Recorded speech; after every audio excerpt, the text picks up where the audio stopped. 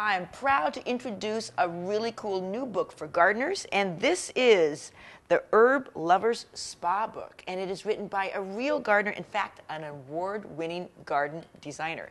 So, Sue Goetz, I love this new book, and what I most like, you make it so simple. So tell me what spa herbs are. What's the story here? So this is really about nurturing your skin, nurturing your body, growing plants in the garden. That's and all easy ingredients. That's my goal. I don't want you to have to sit in a basement of boiling beakers and dungeons. I want this to be super simple. That's okay, so that means things you could have in your. I have olive oil at home and oatmeal. I could do this. You could do this. These are things from your kitchen shelf.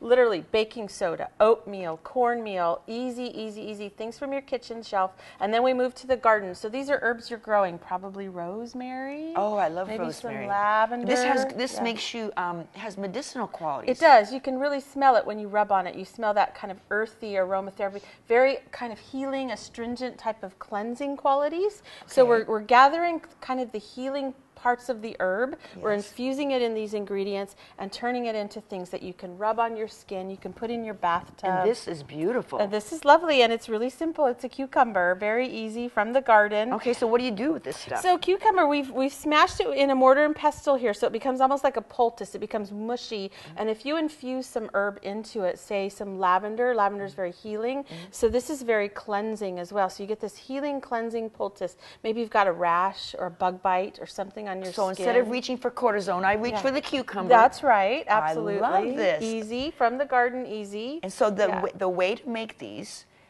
how do I know how to do it? This is what I'd find in the book. That's what you find in the book. So I want to take you from the kitchen to the garden to herbs that you already know, and there's over 50 recipes in the book for scrubs and bathing lotions and teas and things like that. Okay, so 50 and they're using, and these are some of the recipes that are all done up. These are some of the recipes. This is actually a bath blend. You can see the oatmeal in the bottom to soften the water, soften your skin, healing, lemon verbena, rose petals, lavender, all very simple. It'd be a great gift. Wouldn't this beautiful. be a wonderful gift? Yeah, it's beautiful. My gosh. This one's one of my favorite. Very simple. It's actually cornmeal, rose petals, and calendula petals. And so the cornmeal is very cleansing. It's exfoliating. It's granular, so it takes the grime off your skin.